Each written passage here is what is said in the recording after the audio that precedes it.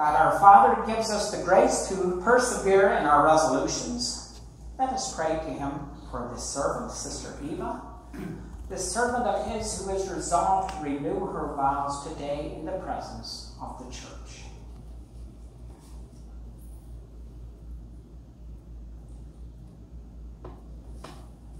Lord, in your providence, you have called this servant of yours to follow your Son more closely.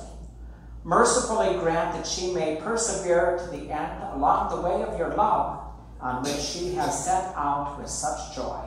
We ask this through Christ our Lord. Amen.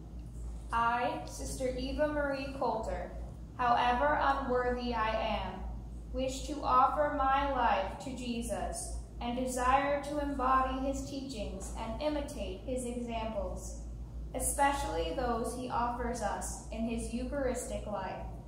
I promise to God to make a vow in your hands, Reverend Mother General Arcangela Martino, of chastity, poverty, and obedience for 1 year, according to the constitutions and the specific purpose of the Oblate Sisters of the Sacred Heart of Jesus. Therefore, I am committed to pray and act in the church in support of priests, offering my life to God for them.